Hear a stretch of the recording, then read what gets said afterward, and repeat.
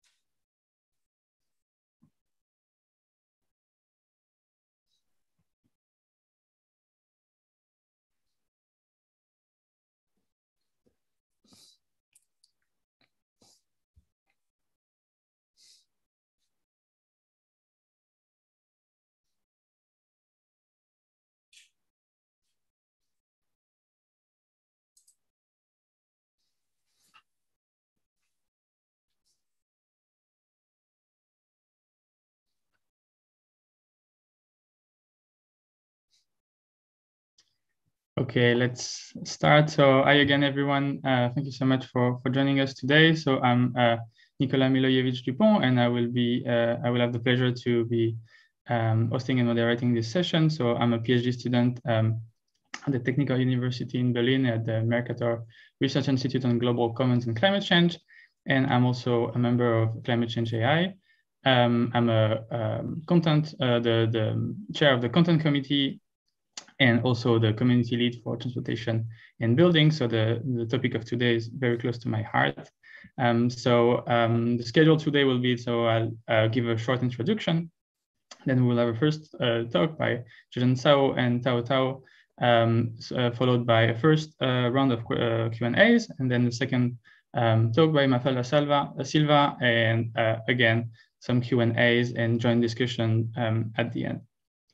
So for those of you who are joining us for the first time at the Climate Change AI event, so we are an organization of volunteers who are aiming to catalyze impactful work at the intersection of climate change and AI. And we are, in general, we have a global network of researchers, policymakers, and entrepreneurs, and we are developing various digital resources for people who want to enter in this space and work on climate change and AI. And so we also do some advice to different relevant stakeholders and various events for knowledge sharing. So for example, for digital resources, you can go on our website and there are summaries of different application areas where there's been some academic research on using climate change. So using machine learning for climate change applications. And so I'm very happy to announce actually that this week we are launching a new tool for online resources. So we have a wiki that you can access with the link that's just right here. And so you can contribute. So if you want to contribute, please read the wiki guideline for tips on how to contribute. And and so the edits need to be accepted by a moderator. So don't be surprised if the edits that you are making are not directly visible, but they get visible as soon as a moderator accepts them. And we're actually looking for moderators. So feel free to reach out if you're interested. And so we have a Slack group for the CCI wiki for all this coordination. Then we're organizing a bunch of different events, for example, at machine learning conferences. And so there's one coming up very soon at the workshop at the International Conference on Machine Learning, ICML. And and this webinar is part of a series of webinars, and you can already register for a webinar in July, which is going to be about application of machine learning in climate finance. And you can also watch previous webinar online. So various different topics. And so in general, there are various ways to join the Climate Change AI network. We have a newsletter, a discussion forum, happy hours. So you can just follow us on the social medias and on our website. So back to the topic of today, spatial planning of low carbon cities with machine learning. So just a quick intro into the topic before we start with the presentation. So yeah, so cities have a key role to play for climate change mitigation and adaptation, given that most of the world population lives in cities.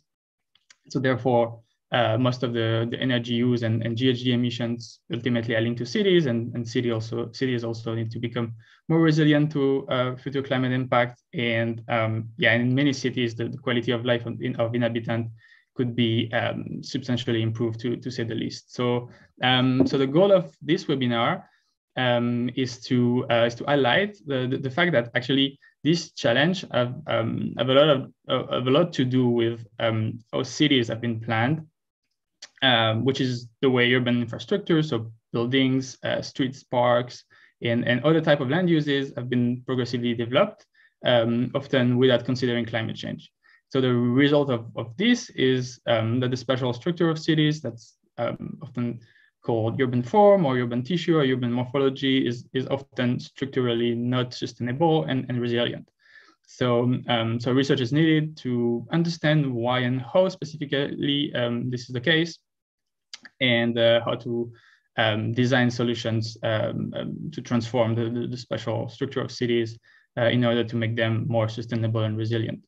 So today we have the great honor to have three speakers who have done pioneering work on using machine learning to explore the increasingly richer data that's available on cities and cities' spatial configuration.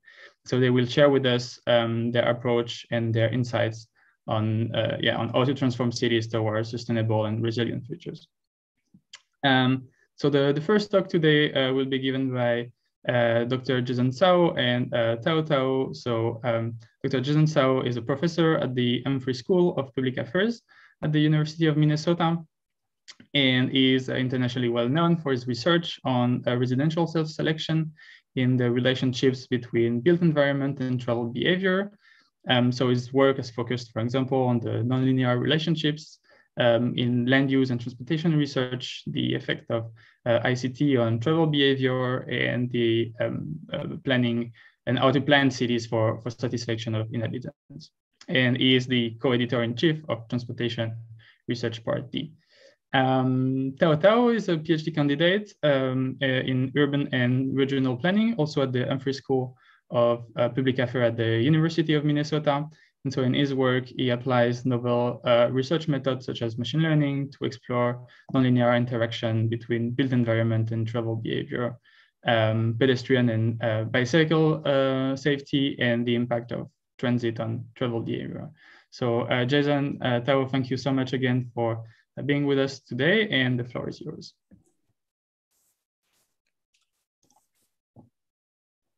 Oh. Okay, thank you very much, Nicola, and bringing us into this very interesting webinar series. And now I'm going to share my screen. And today, I and my PhD students, Tao, we will talk about a few applications of machine learning approach in the connections between urban form and travel, and also the carbon emissions.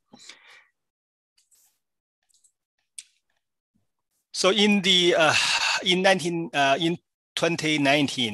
and transportation accounts for about 29% of the greenhouse gas emission in the United States. And then from the perspective of passenger transportation, there are at least 3 ways to reduce the carbon emission. For example, we can improve the fuel efficiency. During the Obama administration, he proposed, he has a regulation, to promote the fuel efficiency to 35 miles per gallon. And also we can reduce the carbon content. So we can use alternate fuel vehicles, particularly the electric vehicles, so we can reduce the carbon emission. And also we can use, we can reduce the vehicle miles traveled, trying to reduce the travel distance. So in this case, we need to use the travel demand management strategies to address this issue. And then there are many ways to reduce people's travel demand. One of them is we can use the urban form, because travel is derive demand from spatially segregated locations. So in that case, we can see the urban form is really the foundation and for the transportation. So in this case, we can use built environment intervention trying to influence people's travel behavior. In terms of the built environment intervention, there are many ways. For example, we can use urban growth boundary, and then in the United States, we have this smart growth and eco-city and transit-oriented development, pedestrian development, and so on and so forth. So, among all of those strategies, we want to know whether or not they are effective, to address the travel distance and associated with carbon emission. The central question is, how do urban form variables affect travel behavior? So a lot of studies working on this issue, could be hundreds of thousands of papers, and then many of those papers are using the linear regression.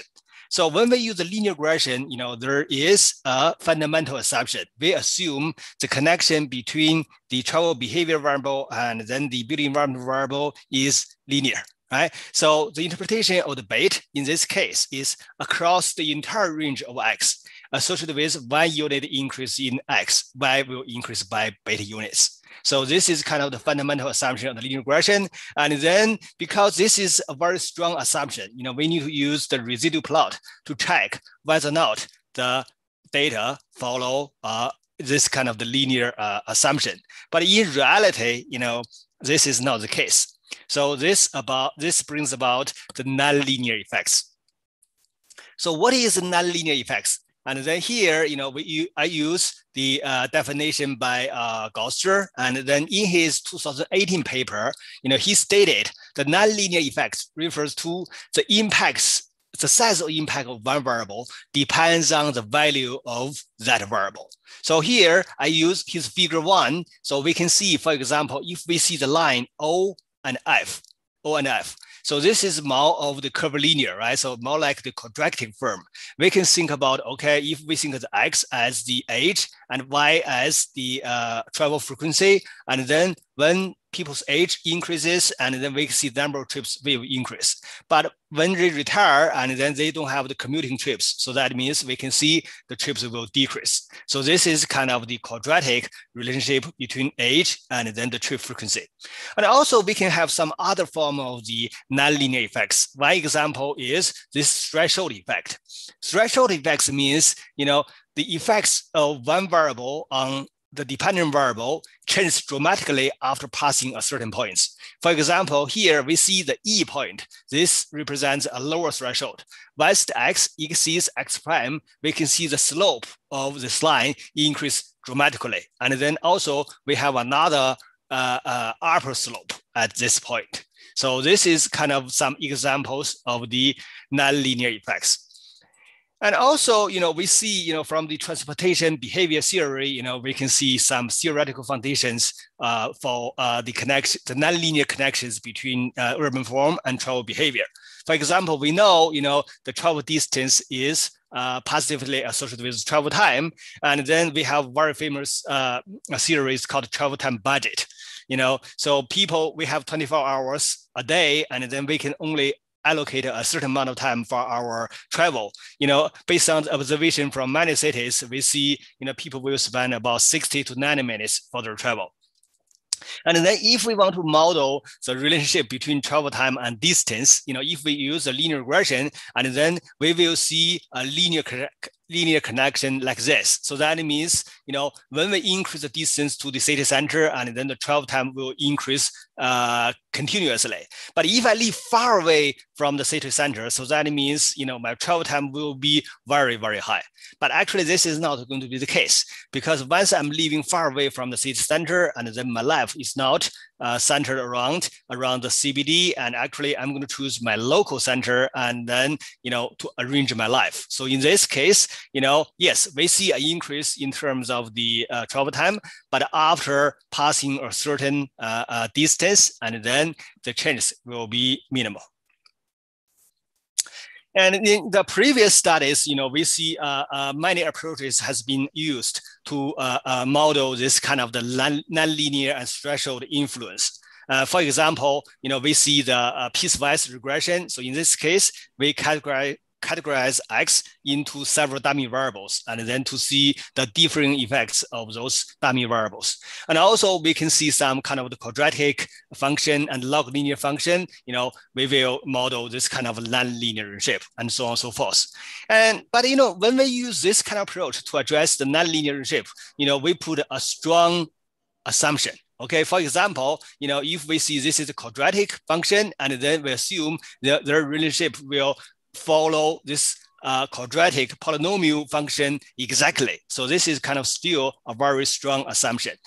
And also, because we have so many urban form variables, and then different variables may have different types of nonlinearity with the travel behavior variables. So that means, we see, the nonlinear shape is not regular.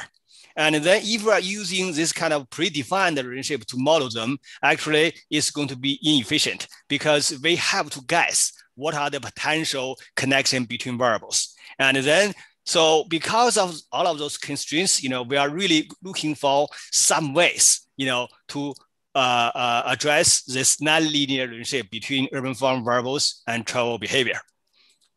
Now, I'm going to turn the microphone to Tao. So thanks, Jason. So actually, there are several types of machine learning approaches. So we have tree-based machine learning approaches, including random forest, XGBoost, gradient boosting decision trees. Those tree-based models are pretty popular in addressing structured problems. So in structured problems, we need to deal with tabular data, which means the data has the data are structured into rows, and each row contains information about something. We also have neural network models that are very popular for unstructured problems. For example, images, texts, and sounds. There are also some other models such as multi-vector machines, k-nearest neighbors, etc. Next, please. So this approach, the approach applied in today's, so we're introduced two cases in today's lecture, and the approach applied in those two cases is gradient boosting decision tree.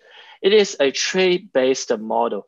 It has pretty good prediction performance and can better handle missing values and outliers, especially because it has relatively weak predefined assumption about the relationship between dependent and independent variables. So it can examine the irregular nonlinear relationships. So the results produced by GBDT can be relatively important and the partial dependence plots. This method also have some limitations. So it cannot provide p-values. It is subject to the issue of overfitting, and it has high learning and computation cost. Next, please. I will briefly introduce the mechanism of gradient boosting decision tree. So as its name shows, this method is a combination of two approaches, the gradient boosting and the decision trees. So decision tree uses a tree-like structure to categorize the training sample into several subsamples or leaves based on some criteria. The toy example in the left figure uses a decision tree to split the sample into 4 subsamples based on three criteria: whether or not x1 is smaller than m, whether or not x2 is smaller than 2, then x2 is smaller than t, and whether or not x2 is smaller than q. Then we can use average of subsamples to predict the case with the similar values of x1 and x2. The figure in the right uses Cartesian system to show the distribution of the 4 subsamples. Next, please.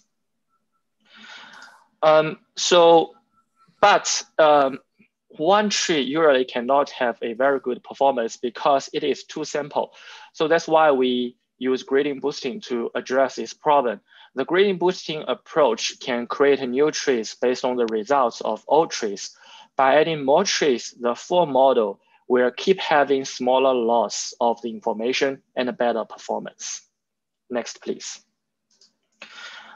So we use the GBM package in R to realize this method and generate relative importance and a partial dependence plot. Relative importance shows how much one independent variable contributes to reducing variance of the dependent variables. The left figure is a part of a decision tree. It splits the sample based on X1. We can calculate the variance for the full sample and the 2 subsamples, which is variance 1, variance 2, and variance 3. Then we can calculate the variance reduction through variance 1 minus the sum of variance 2 and the variance 3. This variance reduction can be treated as the contribution of X1. Finally, we can calculate the total variance reduction in the whole tree and how much proportion of it is contributed by each independent variable.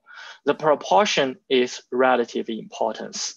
It is shown as percentage point, and the sum of the relative importance of all independent variables is 100%.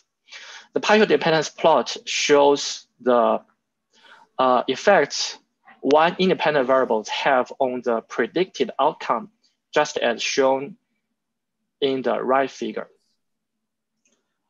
So that's a brief introduction of our method. Thank you, Tao. And now I'm going to introduce the first case study. And in this study, using the gradient boosting decision trees to examine the nonlinear relationships between the building environment and driving distance in Oslo. And as far as we know, this is one of the first application of the machine learning approach in the land use and travel behavior research. So here I'm going to talk about the rationale for this study. As we know, the metropolitan areas has transformed from the monocentric region to polycentric area. And also many scholars believe, this polycentric urban form is conducive to a low carbon travel. And, we need to test whether or not this is true. And then, many scholars trying to figure this out. And then, we collect the data and then we use the either the carbon emission or the VMT as a dependent variable. And then we include the independent variables. And for example, we have the distance to city center, distance to regional center, and distance to local center. And then we run regression. When very often you will see, the variable of distance to city center is significant, but for the other 2 distance variables, they are not significant. And then the implication is actually only the distance to city center. So that means location of your home to the region is very important, but the regional center and local center, they do not have the influence on people's travel and then associated with the carbon emissions. But I don't think this makes sense, right? So for example, my colleague Paternice, he proposed, this kind of theory for people's activity location. People making choice of the active location based on 2 criteria. One is the best facility, and the other one is the proximity. For example, if I want to watch a major league a baseball game, apparently, I need to go to the city center because that's the place of the stadium located, right? So, that's the best facility for this kind of service. And then if I just want to watch a minor league or maybe just kind of a game of the high school students, there's no reason for me to go to the city center to watch the high school student there, right? So I can just go to my local school and then they have place, right? So in this case, because, the service itself is not that special, it's not unique, right? So in this case, the proximity become a very important factor for my travel decision. So that means, we think both the regional location and also my local centers will play a role in my behavior. And then we collect the data in the Oslo, and then we have the driving distance as the dependent variable, and then we have the demographic attributes, building environment attributes as the independent variable, and then we use the GBDD approach to run this data, and then we come up with the relative importance. And then again, you know, the relative importance of our variables will add together will be 100%. And now let's look at the distance to city center. So you can see this variable is the most important variables among our variables. It accounts for about 18% of the predictive power for driving distance. Yes, so that's, you know, this is correct. You know, distance to city center is the most important variable. But also, you know, the distance to local center and also distance to second order center, you know, they are also important, right? So each of them account for about 10% of the predictive power. If we add them together, actually, they are more important than the region, than the city center, right? So in this case, you know, when we use the GBDT approach, you know, we illustrate this kind of the whole picture among these three very, very important variables. And also, you know, if we look at the distance to city center, so this is the most important variable, and then the population density, this is the next built environment variables that are important to people's driving distance. And actually, this information tells us the priority of land use policies. Because, you know, we have a limited resource to change our built environment, and then we can have so many things to change, and then which one is more effective than others. So this research tells us, you know, first one, you know, if we can control the sprawling development, we can have a boundary that's going to be very helpful. And also if we densify those areas, that's going to be helpful as well. And also, if we look at, you know, this model again, you know, if we add the relative importance of all built environment variables together, and then actually they are about 57%. So they are more important than demographic attributes. And this one shows the efficacy of using land use policies to change people's behavior and also associated with carbon emission.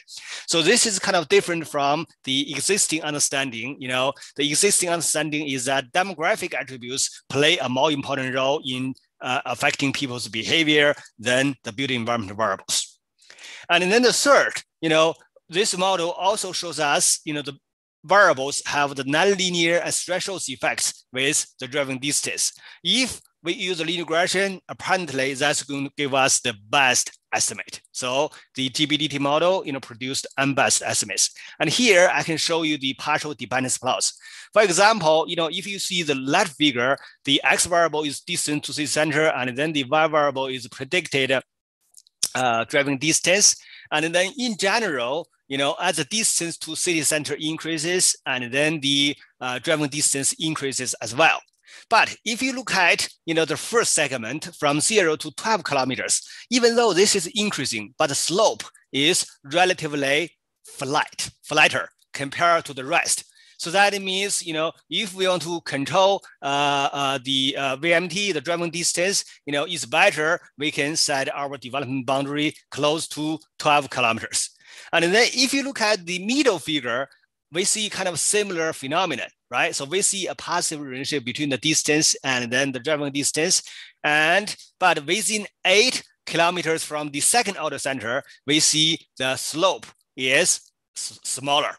And then for the distance to local center, and then that's within 4 kilometers, we see a smaller increase compared to the rest of the distance.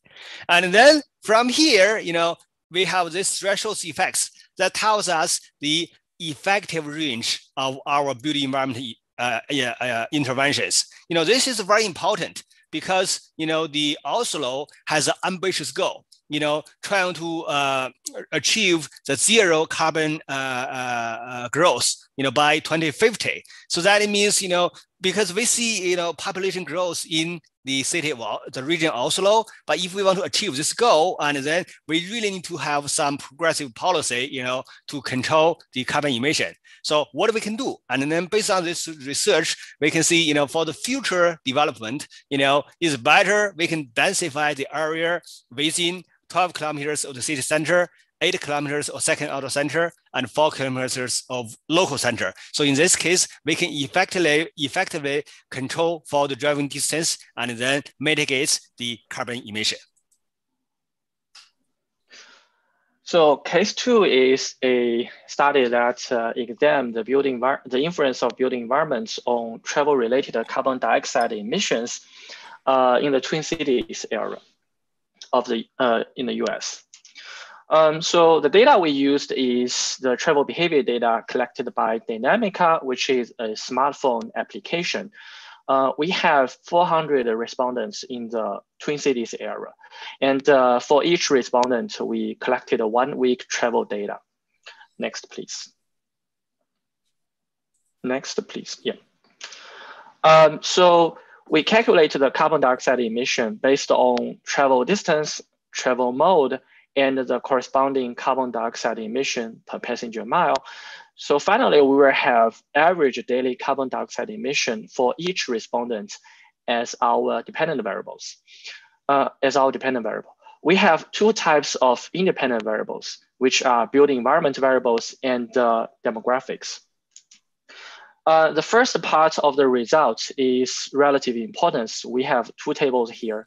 The first table shows the collective relative importance for built environment and demographics. We found that collectively, built environment variables have a larger relative importance than demographics, which means built environment variables contribute more to influence people's daily carbon dioxide emission than demographics. And then the second table shows the relative importance for each independent variables in the type of built environment. So the most three important variables are land use entropy index with a relative importance of 18.4%, job density with a relative importance of 7.5%, and distance to downtown Minneapolis with a relative importance of 6.9%. Next, please. The second part of the result is partial dependence plot, which shows the relationship between dependent and independent variables. The left figure shows a partial dependence plot for land use entropy, which is the most important built environment variables. As a diversity indicator, land use entropy index is negatively correlated with carbon dioxide emissions. When entropy is smaller than 0.4, it has a travel influence on carbon dioxide emissions.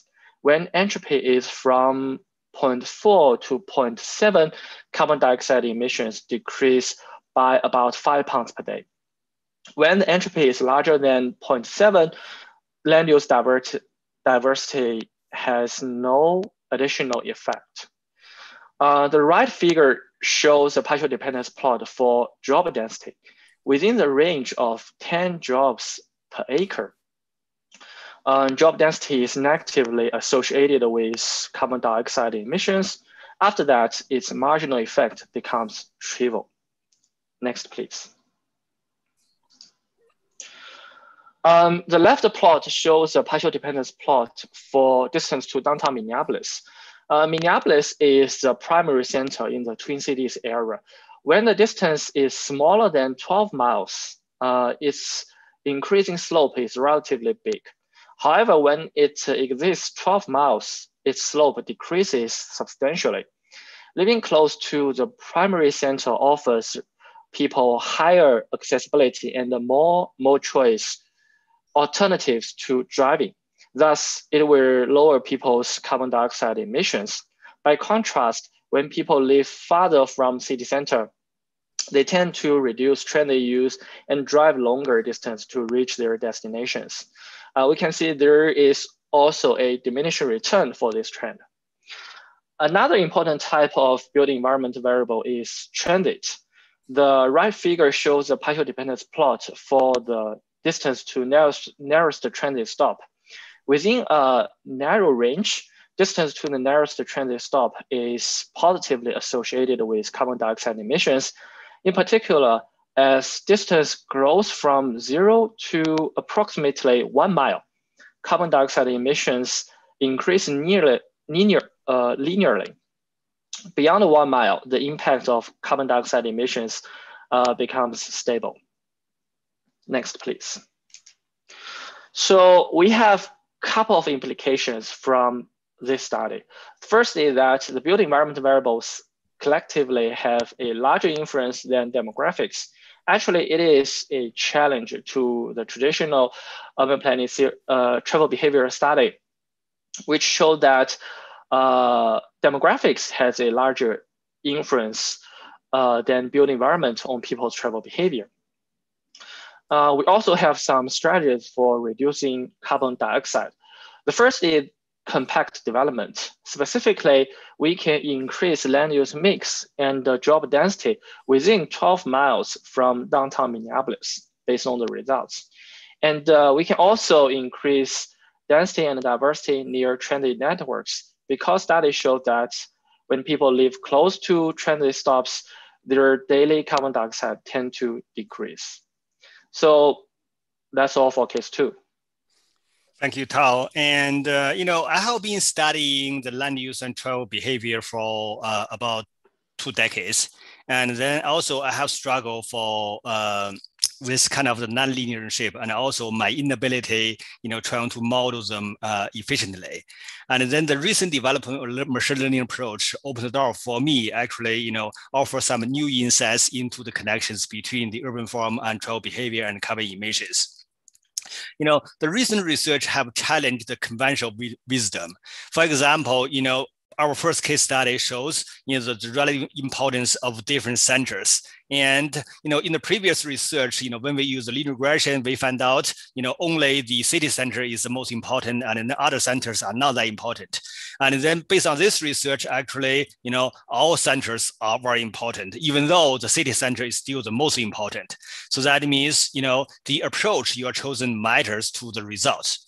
And also, for both studies, we find out, the built environment variables will have more important influence than the demographic variables. So this is also, different from the conventional understanding about the relative importance of built environment variables and demographic attributes. And second, those studies, offer some evidence regarding the thresholds of independent variables. Again, we have limited results, and then we want to choose the most important variable, and also we want to choose the most effective range. Because once we exceed that range, maybe the outcome is counterproductive. So we can use this range to design our planning guideline. For example, if we want to promote the carbon emission and then reduce the carbon emission, we can say at least the job density should be 10 persons per acre. So in this case, we can achieve a better result. And even though during the last several years, we have seen a growing number of studies, trying to address the connections between the built environment and travel behavior in a nonlinear way, but still compared to the pool of these land use and travel behavior studies, they are still kind of at the infant stage. Definitely, we want to see more studies along this line, and then also the studies from different regions and then different sizes of the metropolitan area and different measures of the variables. So in that case, we can have adequate evidence, we can enable scholars to do meta-analysis and to see whether or not we can generalize the results to other metropolitan area. And this slide concludes our presentation. Thank you very much. Thank you so much, Jason and Tao. So feel free everyone to write questions in the chat that we can that I can then read.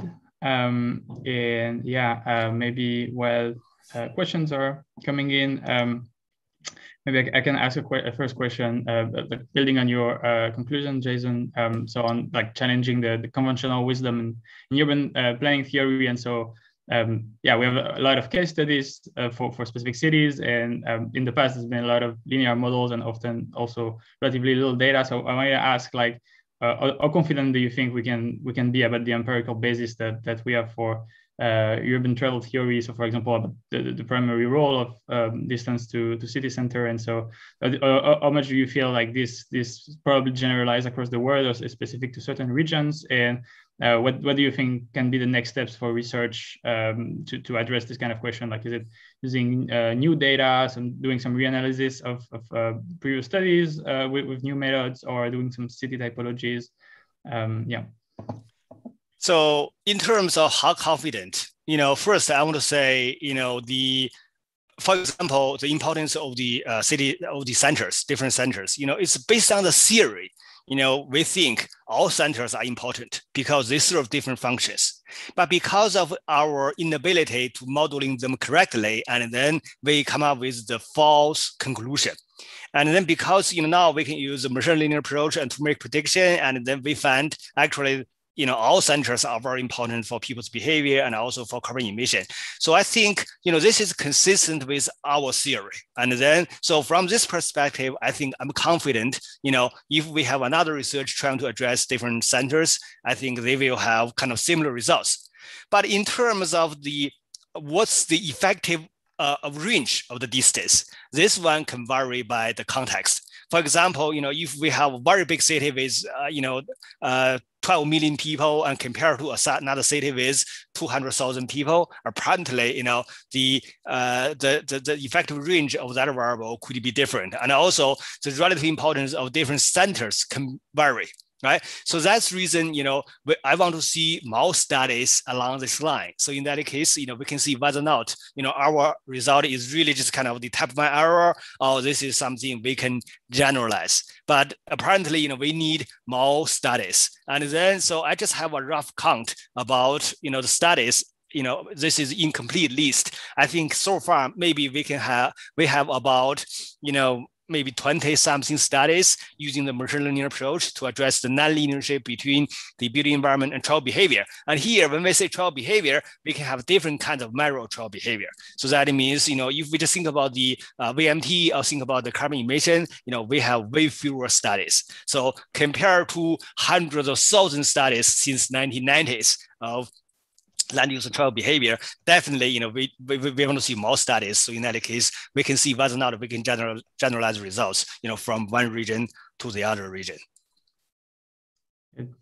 Thanks. I think we have a couple of questions on COVID. So what are your thoughts on our more pushing to work from home following the pandemic might change the commute center away from cities? And and another question I think that is pretty much related, how do you think COVID-19 impact the different patterns at the moment and maybe the longer term impact? And Tao, maybe you can try to choose a question to respond. So I think for the COVID, I think it's very complex because it might influence some people that they can work from home, right? But it also influence some people they cannot work from home. And on the other side, it will also influence some freight from some freight trips. So for example, the delivery trips, right? So all those things can have a very complex influence on COVID, influence on people's travel behavior during COVID. So to me, it's really hard to say. And in terms of the last question, comparison of dense European cities and then spread North American development, because this is still at the early stage. So that means we don't have a kind of comparative study, for this kind of analysis. But I think this is a very good point. But from our analysis, for example, we used data from Oslo, and we found out, distance to city center, that 12 kilometers, that's kind of threshold for Oslo. But when we think about Minneapolis, we think, the 12 miles. So you can see, this is 1.6 times the difference in terms of the threshold. So this may provide some implies, the North American cities tend to have a larger boundary because of the sprawling development. And so actually this is not efficient. We want to have a smaller boundary. So in that case, we can concentrate development in certain area, and then we can have a larger impacts on the carbon reduction. So, but I think this is something definitely, I hope to see more studies, and then I can see whether or not we can generalize the results. Yeah, great, thank you. We still have time for questions, so don't hesitate to write some more questions in the chat. We have some other questions from that were asked by people before the talk, actually. So one question is, how much potential do you see for using these different approaches in spatial planning in general to map health data and the health implication of different city planning options? What the health dimension? I didn't really get your question. What kind of data? Now, to which extent these kind of approaches and can also be relevant for health questions? For health questions. So for health. So for yeah, think about the machine learning approach. We learned this one from the transportation engineer. So even we say the Ding and 2018 that paper.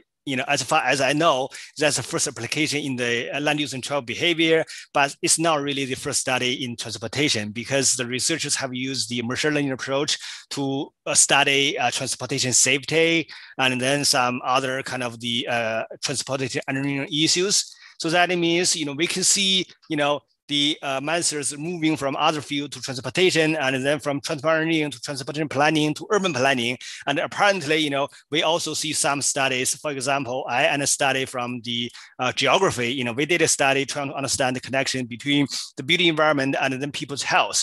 So we talk about the body weight.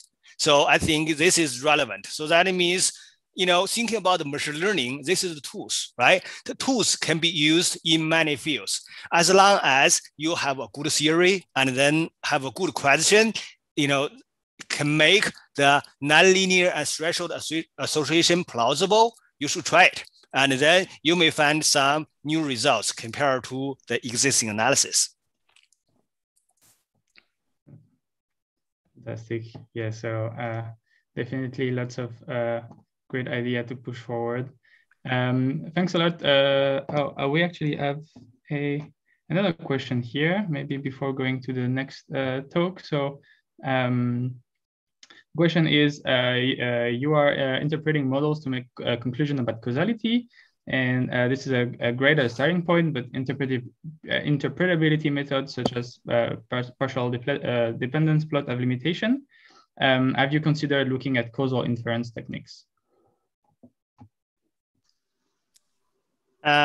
First, in terms of the causal inference, there's three criteria, right? Association and then non-spaciousness and time precedence. If we are using the cross-sectional data, and then we can adopt some techniques to trying to have a stronger inference about the causality, but it's going to be very difficult to establish causality. So that means if you're using cross-sectional data, more or less, your result is about association, not about the causality. And, so that means it's really about, about the research design. Yeah, so this kind of the post hoc statistical analysis, for example, we can use instrument variables and then we can control for some other variables that may help the causal inference. But, I think the longitudinal study are still very important, to make this kind of causal inference.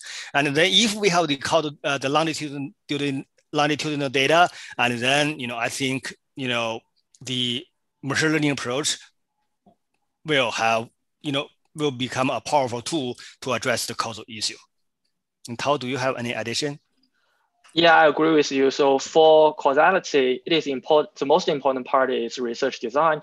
So if you have a good research design, for example, you have pre and post data, and you also have control and treatment group, and then you can draw causality with any approach. But if you only have longitudinal data, but do not have a good treatment and control group, and then it is still hard to draw causality. And currently, there are definitely some good machine learning approach, so that if you have a good research design, and that approach can better discover the causality. I think I can't remember the name. A group from Stanford, they have developed a machine learning approach that can help to draw causality from the data if the research design is pretty good. Great, thanks a lot. So let's actually switch now to the second presentation.